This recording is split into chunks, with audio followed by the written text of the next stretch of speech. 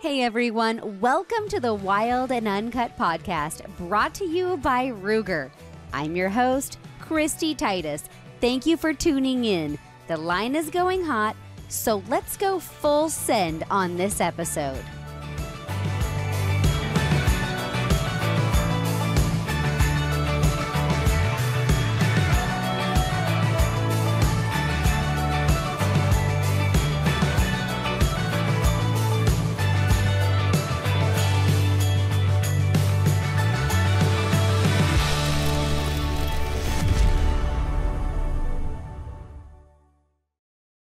In a world where rugged and reliable matters, Ruger stands strong. Celebrating 75 years of American-made craftsmanship, Ruger continues to set the standard for excellence in firearms.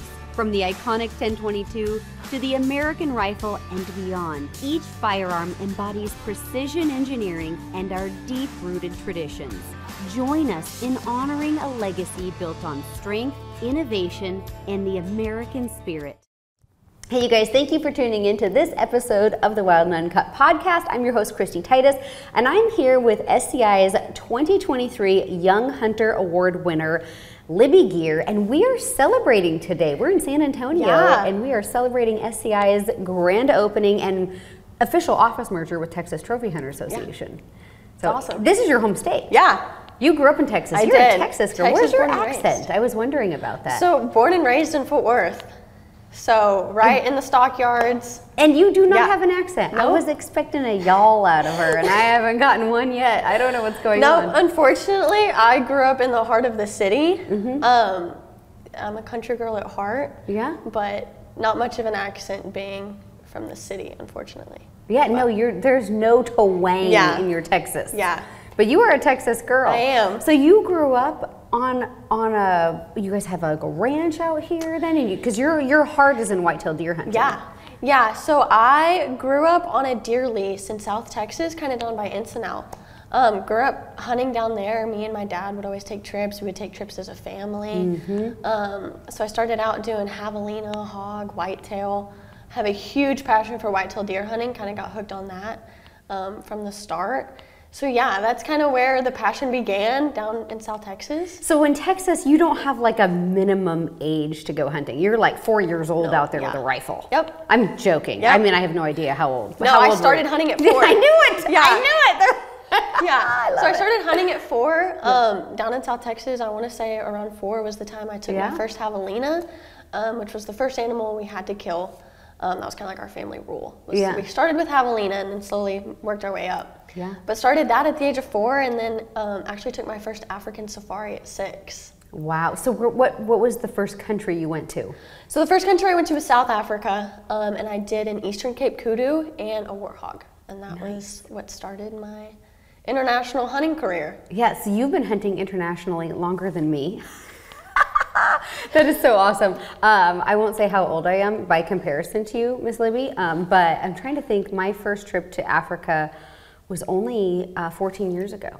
Okay. So I've only been going, international for the past 14 years. It was kind of, for me, not something I grew up with. So I really, as a child growing up and seeing other countries. Now, I know you have done some Blue Bag Brigade work where you have served underprivileged communities in need with blue bags. Did you do that as a child too and get to see the optic of how other children lived at a young age? Yeah. So from the very first safari, I was exposed to a lot.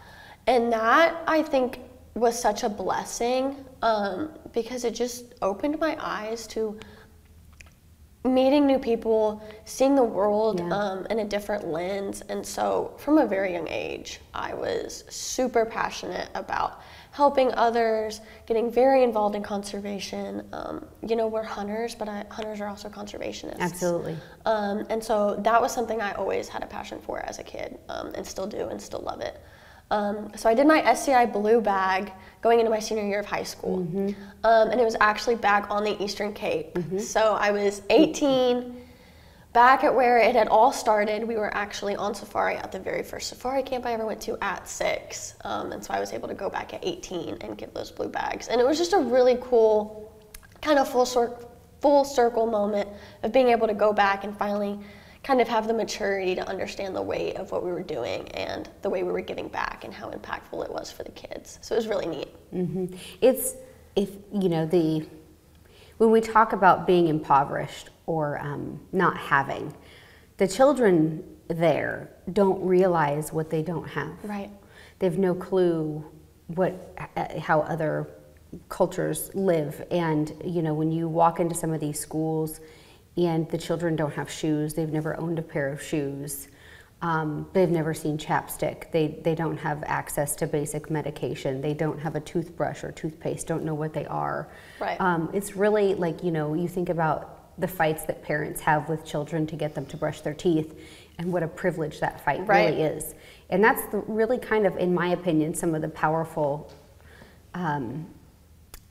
the power of these blue bags is because we're able to take into these communities resources that are so overlooked here, that are needed there. And that's the power of blue bags. And it's all donation, it's all volunteer. You know, some people take an empty blue bag to Africa, whatever country they're visiting, and they'll fill them locally, which is the most economical way to do it, is just to take the bag empty, go to a local store, and actually talk to the people, like, what do these children need? So when you're visiting a school or you're visiting an orphanage, you know, talking with their teachers to find out where the needs are.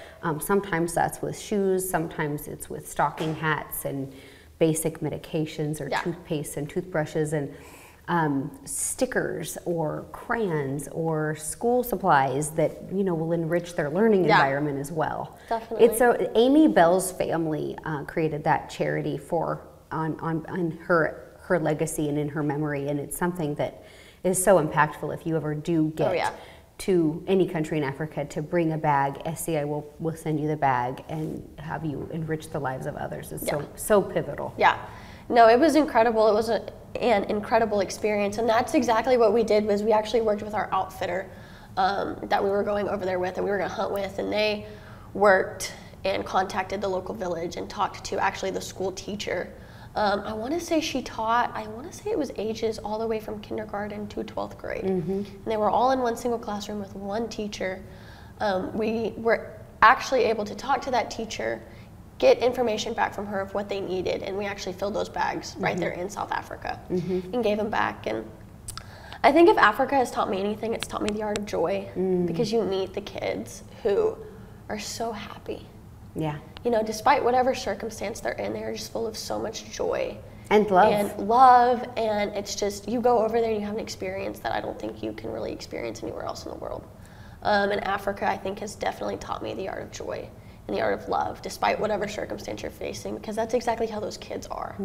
And so it's been an impactful experience, and I wouldn't trade that for the world. They're selfless. The children are selfless. Like, when I was there, it was lunchtime, and these children that barely have food to eat, they have an egg, and they'll hand you their egg and want to share their lunch with you, and you know that might be the only meal they have that day, and they're willing to share. And the heart and, like you say, the joy that they have, and it's really an incredible experience. I think, you know, you look at churches and mission work and philanthropic work, I think there's nothing better that can enrich your life than to giving to others. And this is just part of the SCI gift that the Amy Bell legacy has chartered and created a path forward to where we can all have a better life because of the experiences we have interacting with these children and helping their lives to be better, even if it's just for a day. Well, and I think SCI does such a phenomenal job of, you know, promoting that as hunters and as conservationists, we have such a responsibility to give back and to make the world, to make the outdoors, to make the people that we meet through hunting, to make it all a better place. And so I think that their encouragement through the Blue Bag Foundation is just phenomenal. And what SCI and families and hunters have been able to do through the Blue Bag Foundation has just been awesome. And not just through the blue bags. Hunters are fueling the dietary needs of these families. So when you think about how children are getting meat, when I was over there, you know, we harvested animals, and there's nothing that's wasted. Right. And so there's a huge negative connotation to the word trophy hunting. Well, you're trophy hunting. Well, to me, that is, you know, harvesting a mature animal that has done his breeding, and it's at that point in its life where, yes, it is a trophy, but also it's a resource, and it's a resource that's not underutilized in any country in Africa. And a lot of what we would do is we would harvest and then actually take meat to these kids and provide the meat. And during COVID especially, there was such a shortage because people weren't traveling to hunt. So there wasn't hunters kind of fueling that economy and providing that food resource, and meat became an even more extreme scarcity. So it's really vital that, you know, conservation is not only done through hunting and sound wildlife management principles, but we're actually feeding communities, schools. I mean, a lot of these kids are growing up in areas where HIV and AIDS has taken the lives of their parents. And so there is a lot of orphans because of diseases that, you know, communicable diseases and the misunderstanding of those diseases. And so providing for these kids is something that we all, you know, if we're going to go to their country and we're going to take from the land, we should also be giving back to the communities. And I think that's the greatest gift and joy that we have as being a hunter and a conservationist as well. But you're doing that now. You work with John Banovich. And you've gone beyond, okay, just, hey, I'm going to provide meat, I'm going to go visit these schools and do blue bags. You're actually, you know, what spearheaded the work that you've done with John Banovich in your wheelchair program? So and for those of you that are watching or listening and don't know who John Banovich is, he is one of the most famous artists and conservationists in SCI history. And he's an incredible human being. He's an incredible friend to our family.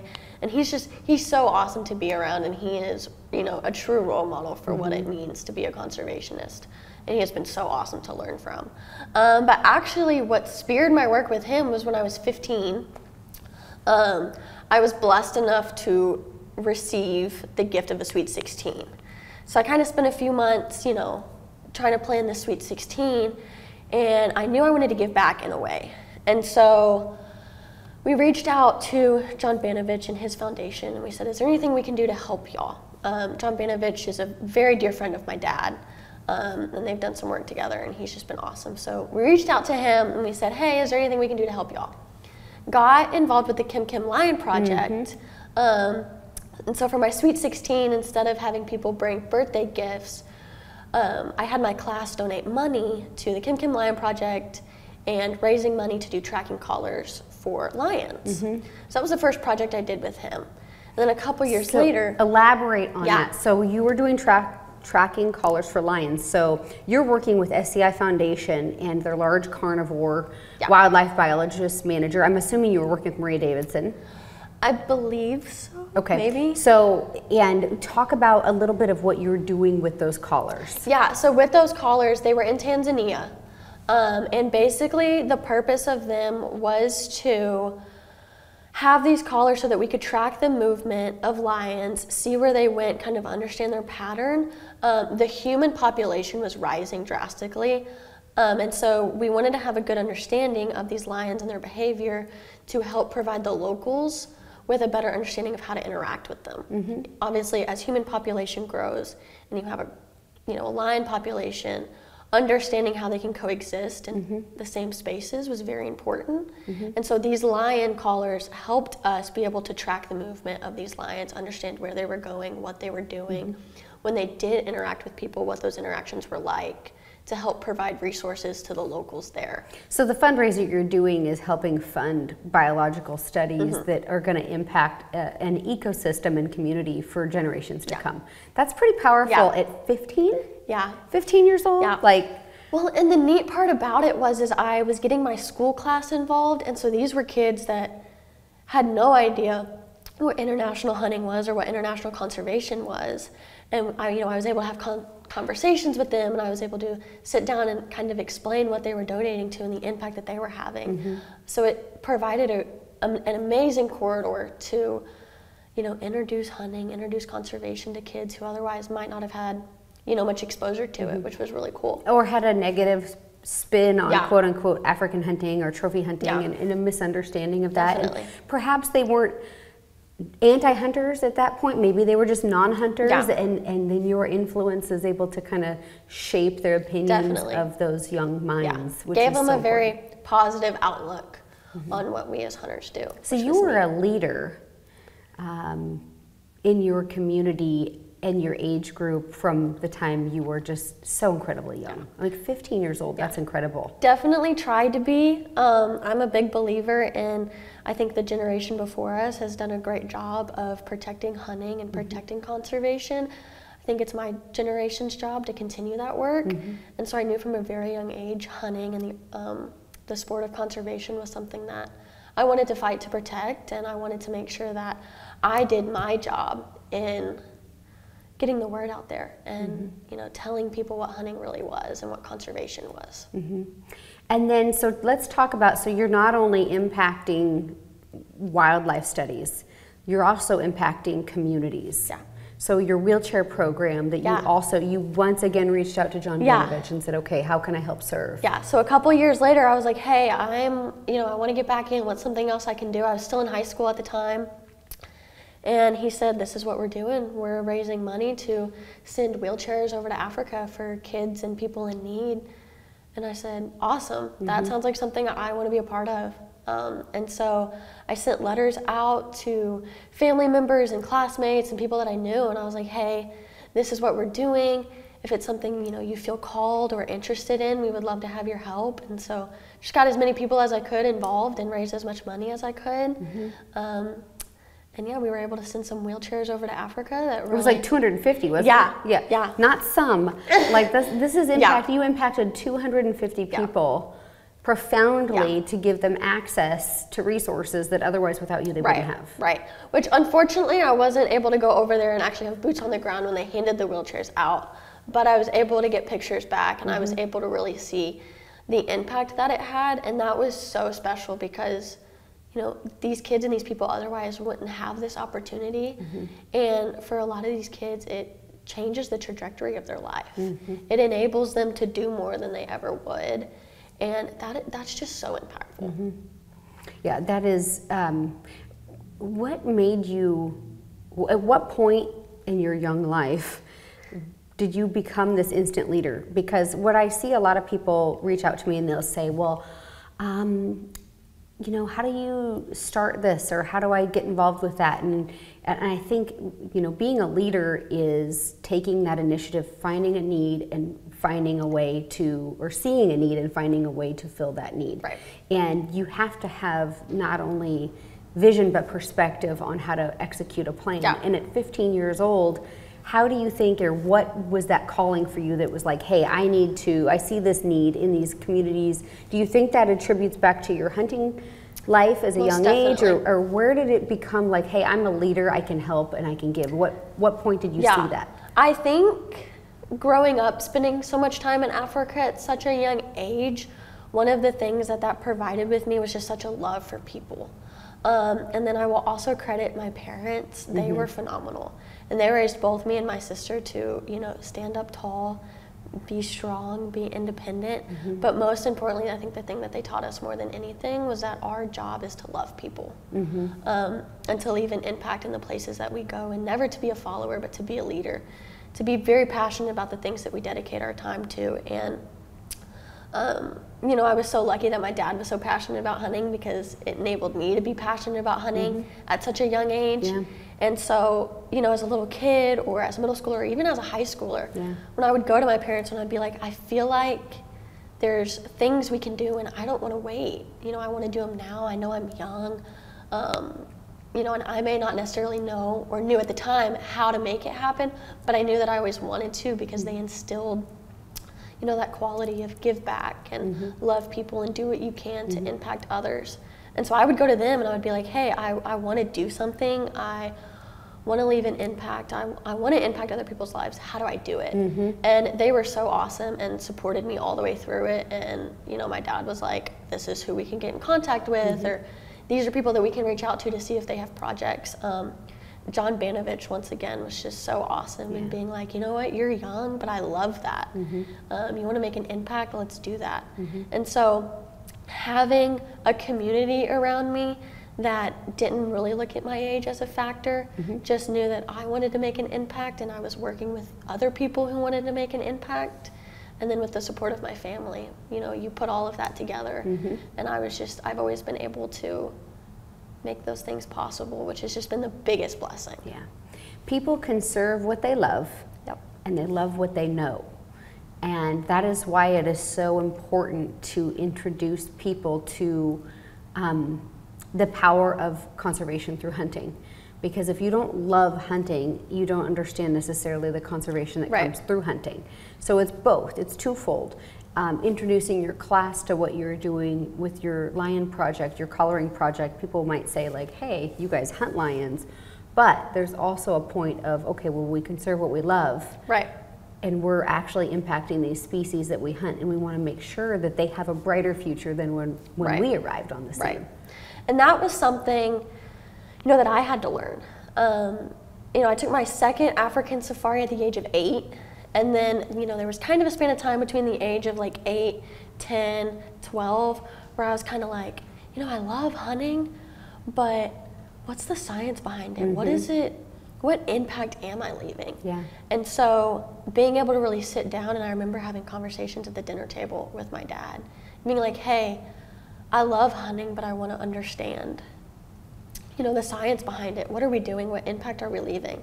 And so being able to have those conversations with him, and him and even my mom really sit down and explain the science behind it, explain the impact behind it. It's like, okay, I'm not just going over and harvesting a trophy. I'm going over there and I'm impacting entire communities, entire, you know, in a sense, entire countries. Even here in the States, one of the things that I got involved in my freshman year of college was Hunters for the Hungry. And so giving back to communities here in the States, to families in need here in the States, understanding that there's an entire science behind it. And, you know, like you said, you conserve what you love. And I've always loved the outdoors, and I want to make sure that that's something my kids have, my grandkids have, generations to come, are able to grow up in the outdoors and have the same similar experiences that I've had. But in order to do that, we have to protect it, we have to conserve it, and we have to make sure that, you know, we're working to spread the word on what it is that we truly do. Yeah, sustainable harvest and sharing in that harvest. And there's so many people in need, and I know, you know, for myself personally, because of what I do, I have the opportunity to harvest a lot of animals, and nothing is wasted that we harvest. Everything is donated to families in need, and there are so many people that have a need for a resource. And as we all know, inflation and the price of everything is getting so costly that it is nice to give back. So, you know, when I hunt whitetail in Missouri or Texas or wherever, it's nice to be able to take that meat and have a location to donate. And Hunters for the Hungry is an NRA kind of spearheaded program. But there's a lot of subsidiary programs that are similar that, you know, if you guys are looking for a program like that, if you contact a lot of your local butcher shops, they'll tell you. In Wyoming, they have their own, Jenny Gordon started her own program. The name of it escapes me, Lord, I apologize. But if you look into each one of your states, if you're looking for a place to donate or give back or contribute, there's typically a place to do that locally. And I think for me, it's also a really great value to teach kids.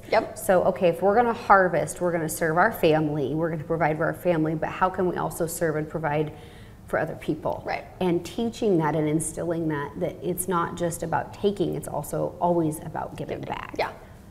Yeah, and that is something that I think is one of the most important things as a hunter and as a conservationist, you know, to know and to teach. You know, nothing goes to waste. If my family's not eating it, somebody else is. And, you know, you see that firsthand in Africa. You know, if we harvested an animal 2-3 days later, we were eating it. And if we weren't eating it, the locals were eating it. And then being able to come, you know, back here in my home state of Texas and give back to Hunters of the Hungry. I actually worked with, I'm super involved in the SCI Kentuckiana chapter. I have a great community there. Kentuckiana. Yeah. That's a great name. The Kentuckiana chapter. I like that. Okay. Yeah, they're awesome. I found a great community through them, and they do a lot with their youth, which is awesome. But when Kentucky was hit with a massive flood, you know, my early years in college, they reached out and they were like, hey, we've got a butcher shop that played a huge role in Hunters for the Hungry, and they've lost everything in this flood. Would you be interested in helping this butcher shop get back on their feet so that Hunters for the Hungry can continue their work? And I was like, of course. And so I did what I could, you know, from the great state of Texas in helping that butcher shop in that community, which just goes to show that it doesn't matter where you are, us hunters all work together, and we all have the same mission, the same goals, which I think is something that is so awesome about the hunting community, is that we all share the same purpose of making sure we give back to the land, to the people, and really making the most of all of our experiences. Is that why you want to be a lawyer? You're like, I'm going to give back, I'm going to help people. Yeah. What kind of law are you getting into? Because that's kind of your next step, isn't it? You're like, I'm all excited to go to law school. Yeah. So it's my next step. It's definitely a little intimidating, a little nerve-wracking. I'm a first-generation law student, so I have no idea what I'm getting myself into. But so you can't call your dad and be like, hey, Dad, how was the bar exam? Yeah. Because you're it. Right. Yeah. Well, and it was funny when I was on my law school tour, they referenced me as a first generation. And my mom was like, she's not a first generation. I was like, I am. I'm a first generation law student. Yeah. And she was like, oh. I was thinking college, you know, this is post-grad. She's like, I didn't even think about it. So it's kind of been a shock to the whole family. We know we're all kind of like, none of us know what to expect. But super excited. And I think what really spearheaded my desire to go to law school was to have the opportunity to make an impact. My plan right now is to specialize in law and science, is actually the specialty at Texas Tech where I will be going. But my plan is to get back involved with conservation. I've actually met a couple of SCI's litigators and their team. Oh, she is one of my dearest friends. She's awesome. And when I tell people who I want to be when I grow up, I'm like, Maddie. I want to be Maddie. I want to be Maddie. Yeah. But yeah, kind of go that route and, you know, trust that there's a next generation coming up that we'll be able to go to DC and fight for our rights, and we'll be able to go to our state capitals and fight for our rights and make sure that the sport and conservation are protected, because, you know, I think hunters, ranchers, and farmers, we've got a lot to fight for coming up. We've got a lot of work to do, and so I want to make sure that, you know, there's a generation of leaders that are academically prepared to take that battle on, and you know, for me personally, I felt like law school was kind of the best route to make sure that I was ready for that fight. Well, and that's what I love about SCI as an organization. They have, like, we're in San Antonio at the new corporate headquarters, but they also have a headquarters in Washington, D.C., where Ben Cassidy is there on the ground amongst a team of lawyers, and they have their finger on the pulse of what is going on, what decision makers are doing, how lobbyists are spinning narratives in Washington, D.C., either for us or against us. And, you know, they're the first people with feet on the ground in the courtroom and present. In the heart of the wilderness, every step counts. No matter where or what you're hunting, onX Hunt Elite has you covered in the U.S. and Canada with offline capability, land ownership, 3D mapping, and you can even access specialty courses, hunt research tools, and elite-specific features. No matter where you pursue the wild, adventure is assured when you upgrade to Elite for the ultimate hunting experience. There are a lot of Americans that understand the value of hunting, but we all know that right now, national support of hunting is extremely volatile. It seems that with every passing day, our voice is diminished and the court of public opinion is not effectively hearing our side. We need advocates working on our behalf in Washington, D.C. to defend our freedom to hunt. And thankfully, when we need it the most, we have that advocate in Safari Club International. SCI's world headquarters are located in Washington, D.C., just blocks from the United States Capitol, which means that SCI is on the ground with our congressional leaders and federal agencies on our behalf, on behalf of the hunting community. SCI has an active political presence in all 50 states, through their extensive chapter network and government affairs staff. If you have ever wondered why you should be a member of SCI, you shouldn't wonder anymore. Join us in the fight to defend hunting. Go to safariclub.org to learn more. In my opinion, our hunting rights are lost in a couple of different ways. Number one is the court of public opinion, which is why it's so important what the work you're doing or have done thus far in your young life with influencing people in your community. And really being a leader starts with leading in our own communities. It starts with our own kitchen table, and it spreads out from there. And then the second way is in the court, our legal system. And the fact that you're going to take your passion for conservation and you're going to ratchet it up, and how can I serve to ensure and work with an organization like SCI to ensure that we have the legal right to hunt, which is one of the reasons I moved to Wyoming, is we have a right to hunt and fish state. And passing that type of legislation is so important. We need young minds like yourself that are willing to step in, especially as the hunting community ages. We need young people coming in and saying, hey, I understand conservation through hunting. I understand the value of it and the importance of it, and I'm here to get educated so I can protect it professionally.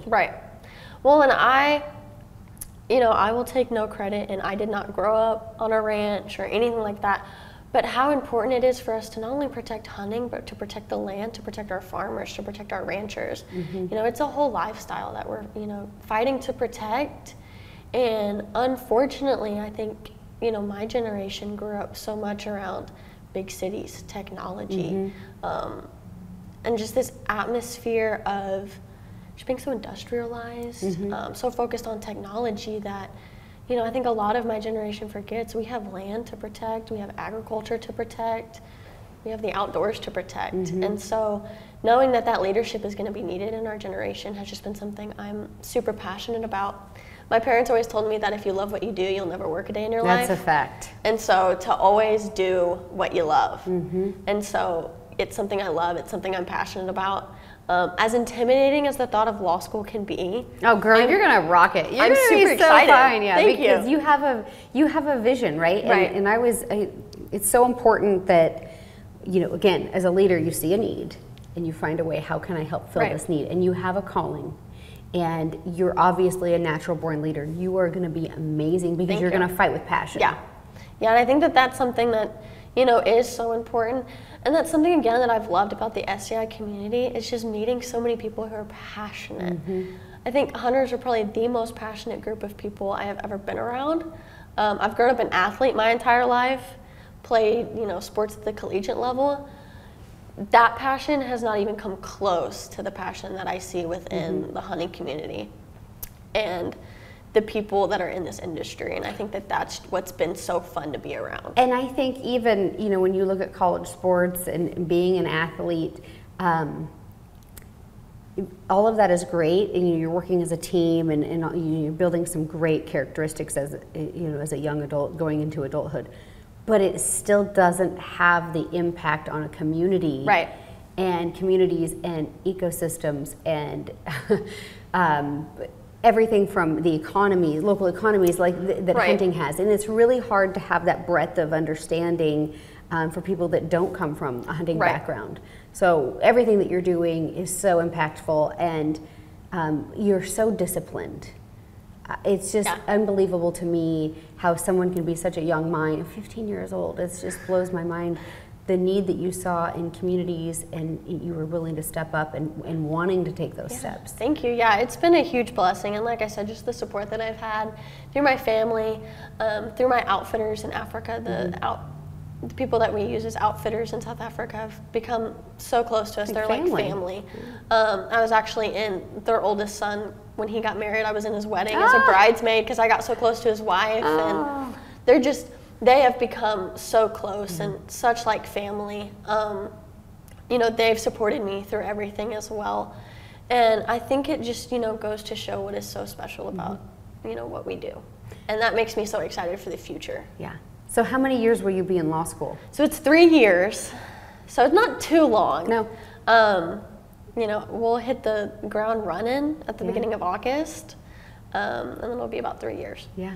So in 3 years, what is your goal? What is your dream? Where do you want to be? I would love to come back and, if SCI has a position that they, need filled, I would love to have that opportunity. But really, wherever there's a need, my passion, would be to step in and kind of fill that need. Definitely work within the industry, whether that be from a volunteer position. One of the things that I think is so great about a law degree is it's so versatile. And so even if it's just, partnering with SCI as a volunteer to start out, whatever it is, making sure I stay involved in the industry and with the organization because they do a lot of awesome work. Yeah, and with the new corporate headquarters in Texas, you can stay in they're your right home here. state. Yeah. How convenient is that? That's actually perfect. Yeah. Well, and I may be a little biased because I'm Texas born and raised, but I don't think there's a better place for SCI to be. We say everything's better in Texas. And bigger. Bigger and better. Bigger and better. Which, like I said, I'm probably a little biased, but I'm glad that they're here, and I think they'll fit in just great. Are you working on any other hunts while you're spending the next 3 years basically professionally reading? Yeah. Because that's what you're going to be doing. Because that's one thing I'm scared about. I'm not a big reader. So we'll see how this goes. You're going to be a voracious reader here pretty soon because that's all you're going to do is read. So I went on an Alaskan hunt this past August and did a mountain goat hunt. However, I did not come away with a harvest only because the Alaskan fog decided to turn our 5-day hunt into a 12-day stay. Yeah. And of those 12 days, we got about 4 hours worth of hunting in. Oh no. So that was an adventure. So definitely have that, kind of on the horizon of trying to get back out to Alaska and get a mountain goat. That's a hunt I really want to do with my dad. And so he's kind of like, yeah, let me do it while I have the energy to do it. So we're trying to get that back on the books. Yeah, because they live in some rough stuff. Yeah. That was my first time to Alaska, and that's a whole new ballgame. Did the mosquitoes carry you away? So they weren't bad. Now, it may have been the fog, I don't know. But they weren't too terrible. Good. It was definitely wetter than I expected. I did not come with the proper camp shoes. I had my hiking boots, but I was like, I don't really need shoes to hang around camp in because we'll be hunting the whole time. We were in camp the whole time, and all I had was a pair of old Crocs. Yeah. So my feet stayed quite wet when we were hanging around camp, but it was beautiful. Yeah. When we could see and the fog had lifted, Alaska was absolutely stunning. Yeah. And that was an experience unlike anything else. But the mosquitoes weren't too bad. We had bug nets. Yeah. So that kind of helped. And then my dad actually just a week ago, got back from British Columbia where he did a black bear hunt. And he called me while he was up there and he was like, I already told him you're coming. So we'll look at the calendar and we'll figure out when he can come up here and do that. So that's on the books hopefully here in the next 2-ish years. But trying to work hunting in with my school schedule has always been. It's going to be a lot. And do you have any other projects that you're planning philanthropic-wise right now? Yeah, so we'll see if anything comes about it. We're working on potentially having a youth event in Nashville coming up to make sure, we keep the youth involved. That is something I have a huge passion for, and not just youth, but young hunters in general. There's a small population of us, but we're out there. Yeah. And I think meeting community, I've been able to meet a lot of the other young hunters, and it's just so amazing. I don't want to say it's a breath of fresh air, but just having that community of people that are your age, that are going through the same stage of life, and you share the same passion. And really similar awesome. goals. Yeah, so we're working on potentially doing an event in Nashville. I don't know yet because it just kind of started, but we'll see about that. Well, and we met at the Women Go Hunting event, which is awesome. Because that is my favorite SCI event. I just think it's so amazing. Well, Denise Welker has been an incredible leader. She saw a need. And that's what I can't stress it enough for every one of us to look inside ourselves and become the leader that there's going to be a void in our lives where we need a good leader. How can we be that leader in our own communities and reach out? Because I would never have met you if it weren't for Denise and her leadership of having this vision for women go hunting to encourage women not only to hunt but just to be in wild places and enjoy wild spaces. Right. I had no idea the community that we had within you know, women that hunt. And when I first stepped into that event, I was like, wow. There's a lot of us, and all we needed was the, you know, the opportunity to connect. And I had the opportunity to meet her, and she's awesome. And just what she's been able to do through the organization has been incredible. You know, that was, I want to say that's also where I met Maddie. And me and her have just, you know, she's become a really, really dear friend of mine. Rachel Settle, who's also worked with SCI, met her that year, and you know, she's become a great friend, and she's done a lot of really great things for me, so that was awesome. It was just overall a really, really great event. So we're hoping to do something similar for young hunters and the youth. But we'll see.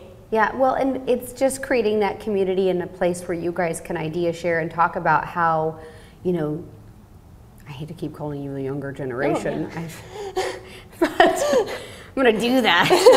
But how this, you know, how you being a younger generation can spearhead leadership, take this conservation principles, hunting through conservation, and impact your communities, because we need that. And then, you know, the hunting community, unfortunately, is aging. I mean, that's just a statistical fact. So it is so important that we have moms involved, which is why Denise's Women Go Hunting is so important. And then we have, because we get the mom, we get the kids.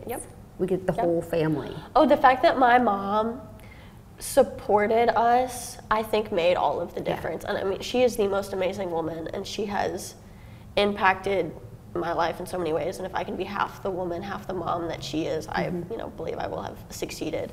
But her support, you know, I loved the time with my dad, and the bonding with my dad is one of the things I love most about the sport. But her support, she herself goes on the safaris. She herself doesn't harvest any animals, but she's our #1 cheerleader. And having her support, I think, influenced me and my sister a lot more than maybe we would have realized at the time. But I totally agree. You get the mom, you get the kid. And so that's vitally important. My family is very similar to yours in that my mom is a non-hunter. She watched an antelope get hit by a car the other day, and it just wrecked her life for the better part of the week. And of course, as a hunter, you never want to see an animal, you know, taken in that capacity. Like it's especially it's like this needless death, right? Like it's very hard to see. It's tragic. So my mom has never been able to like actually go out and take an animal herself. She just has no interest in it. However, when my father and I bring home game, she is the first one that has the knife sharpened and the cutting boards out, and she's ready to process it and package it. And that is something as a kid, you know, my mom was always supportive of that and ready to process the harvest. She prepared meals for us so that when we would go out, we would have good food to eat. And then when we would come home tired, she always had something nice for us to come home to. And so I think for women, it's finding your role, and young people as well, is finding your role and where you fit into hunting, because you don't have to necessarily be the person that does the harvesting to be a hunter conservationist. And that's a difficult story to tell. A lot of women say, well, I don't hunt, so I don't want to go. And it's like, no, you need to go and be a part of it.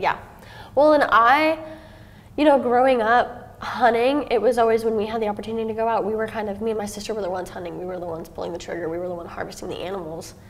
That role has, you know, as I've gotten older, I've had the opportunity to kind of be on the other side and be the person to watch. And actually one of my all-time favorite hunting experiences and stories was down in South Texas, where it all started a couple of years ago, watching my dad actually harvest his biggest whitetail to date. And just being with him on that hunt, experiencing that hunt with him. You know, I had no part in the harvest itself, but that experience, you know, I tell people that's one of my favorite hunts. Just because, you know, those are memories that you keep forever, whether you're the one harvesting the animal or not. And that's something my mom has always understood. And, you know, hunting is not easy. It's not always successful. You know, and I say successful in terms of harvesting. You know, they're always successful in terms of always making memories and leaving an impact and being impacted. But in terms of a harvest, you know, you're not always successful. And there were a lot of times where I'd either been on a long stalk and hadn't been successful, or had missed a time or two. And, you know, at times... We've all been there. times it can be hard to, not get in your head. There've been a couple hunts, where I've injured an animal, and that's really hard. It's the worst, actually. I think, especially, as a hunter, the one thing we don't want to do is ever wound. Right. We want to give that animal the most reverence and respect possible, and it's devastating and heartbreaking if and when it ever should occur for us. It's hard. Yeah, I hunt because I love the animals. That's right. And my mom in those situations was always the first person to, remind me and be like, hey kid, you're not gonna give up, but pick your head back up. You still got work to do. You owe it to yourself, you owe it to the animals.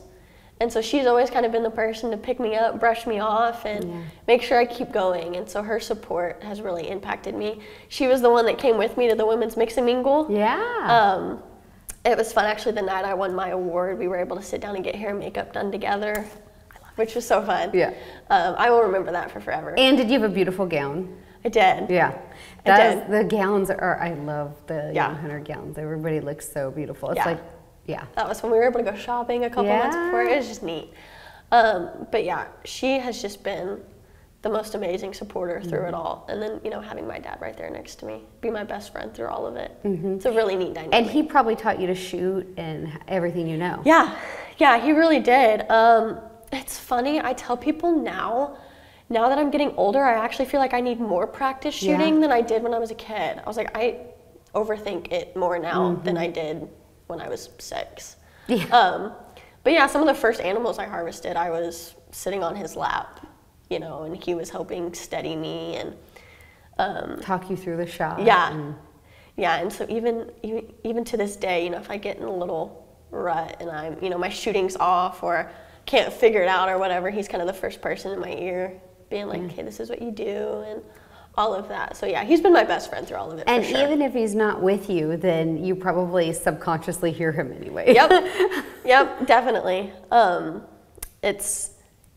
I don't think I'll ever be able to go out on a hunt and not have my dad. Yeah.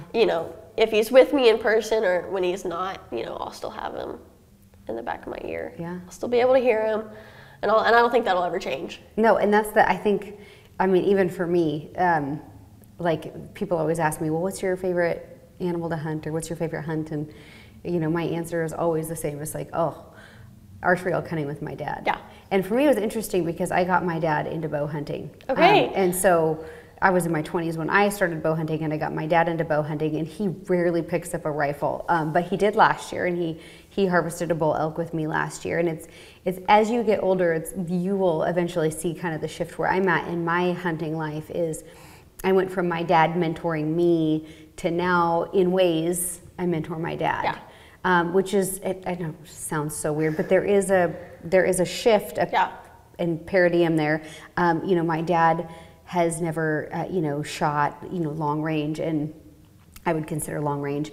And last year he took a bull elk at 500 yards and, walked him through the shot. Like I walked him through the whole thing. And as a daughter, that was a pretty cool moment for me because this is the man that has taught me everything that I know and my entire appreciation for wildlife and wild places and conservation. And now I'm helping him have a better experience as well. Yeah. And you'll get there with your dad one day. Oh, he's already joking. Yeah, it's amazing. Yeah, he's like, can you hurry up and graduate so you can take me on hunts? I know. But yeah, we have a great time. And actually, it's funny, if parents ever need a way to motivate their kids, he did a really great job of it because he always told me, if you stay on top of your schoolwork and you get good grades, I'll get you out of school a day or two early and we'll go down to the deer lease and we'll go hunting. So that was always my motivation to get good grades. So if parents ever need any ideas, it worked pretty well for us. You're like, good grades equals deer hunting and less school. Okay, I got this. Yeah, so I always kind of used that as motivation because I wanted that time to spend with him. And it's actually funny, I tell people, I learned just as much out in the bush as I did in any classroom. Yeah. For sure. Well, and you probably learn more in a different way, right? It's a different type of learning, and I think traveling, if you have the luxury of taking your kids traveling, even if it's just traveling locally, right? It's so important to have those experiences and to be in nature, and there's something that changes in you you know, there's so many kids that don't know where their meat comes from. Right. They think it comes from, you get pork from the grocery store, and then when you actually take them to a farm where there's pigs, they're like, yeah, you're not gonna eat that. Well, yeah, that's bacon. No. Yeah. You know, and so just even having like these little smaller local experiences are so impactful, and life shaping. Yeah. Well, it's funny, you know, growing up in Fort Worth or Dearleys, you know, it was a 6.5-ish hour drive down to South Texas, and even within that 6 hours, you know, it's a different culture. The people are different. You know, different. The country looks different. You know, they have an accent unlike you. Yeah, they do. They have a true accent. If I'm down here for too long, it's really bad because I start picking it up. If I go to Canada, I start going I don't know what that is. Like the accent thing in me, I can't be around people with accents because I start sounding like them really bad. So I don't know how you pulled this off, but you, yeah. Well, it's funny. So I went to school out in East Texas for undergrad, and they have an accent out there as well. You're going to come home at Christmas and your dad's going to be like, who are you? Where did this accent come from? Yeah. But even just, you know, those trips and just having that experience of being in a different place around different people, it impacts you and it teaches you something. I can't think of any hunt that I ever went on that I didn't learn something or I wasn't impacted in a way, which is just another really cool thing about hunting. So any more advice to parents on, hey, how to captivate the attention of their kids? Because some kids are very device driven. Yeah. One, I don't think kids are ever too young to start hunting. Yeah. I'm a huge advocate for that. I started at 4. Yeah. I was a little 4-year-old little girl. If I can do it at 4, anybody can do it at 4. That's right. So they're never too young. I also think that there is just something magical about being outside. Get your kids outside, let them play, let them get muddy, let them get dirty. My parents did it. We had a blast. You know, there were lots of times where we did have to get hosed off, and you know, that's okay. That's okay. That's okay. It's okay to get dirty. It's okay to be outside. You know, let the kids have that experience because it's awesome. You know, give your kids the opportunity to be around community of other kids that are like that as well. The friendships that I acquired, you know, with our outfitting family and their kids, we all still talk. We're all still connected. You know, their 2 sons are off married now with kids, and they're like cousins. You know, yeah. Well, we get called. Me and my sister both get called aunts, and you know, that all started from a friendship when I was 6. And so, you know, surround your kids with that community. Know that they're never too young. Bring them with you.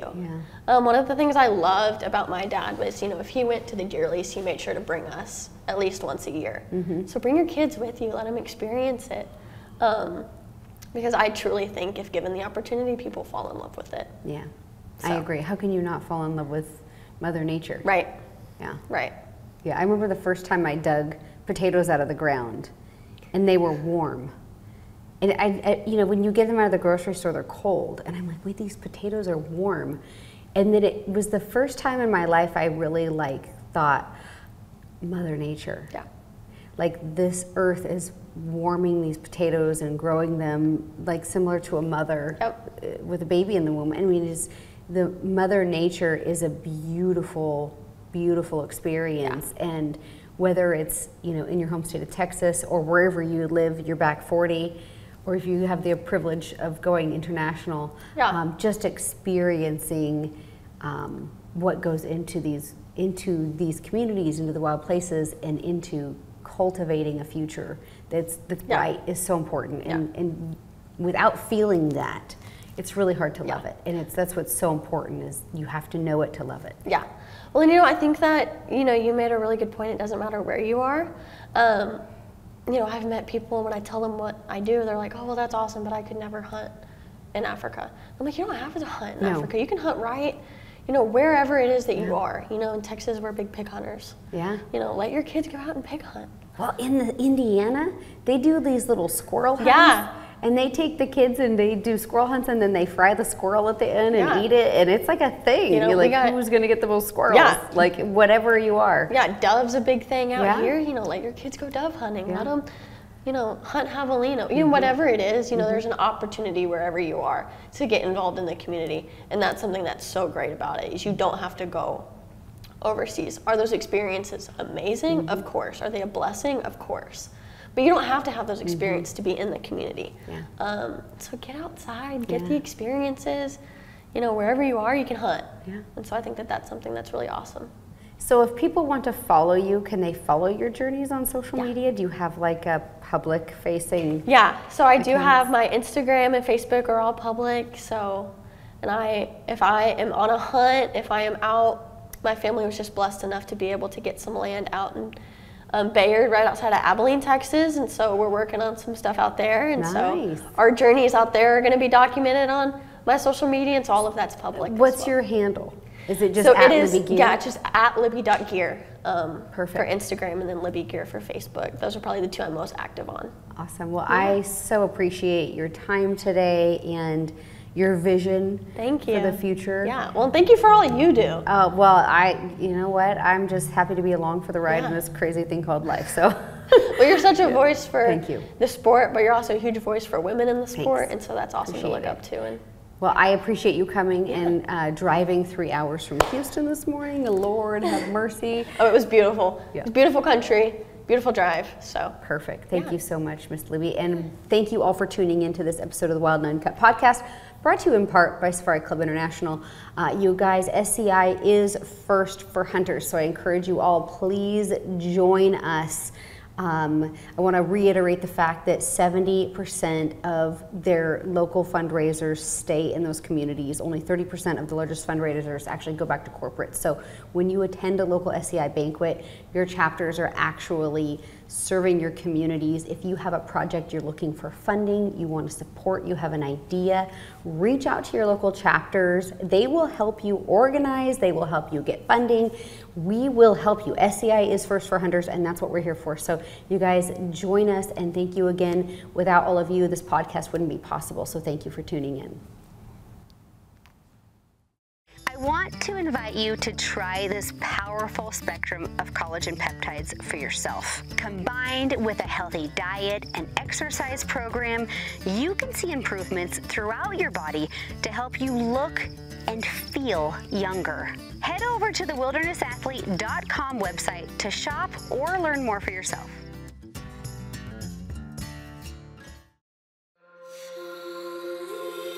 When conditions get tough on a mountain hunt, your gear must be tougher. Making every opportunity count means selecting equipment that will not fail. Any condition, anywhere, Hornady Outfitter ammunition is designed to perform. Available in a wide range of cartridges from 243 to 375 Ruger. When you're looking for a hard-hitting, deep penetrating bullet and cartridge that performs in the most rugged environments, look no further than Hornady Outfitter ammunition.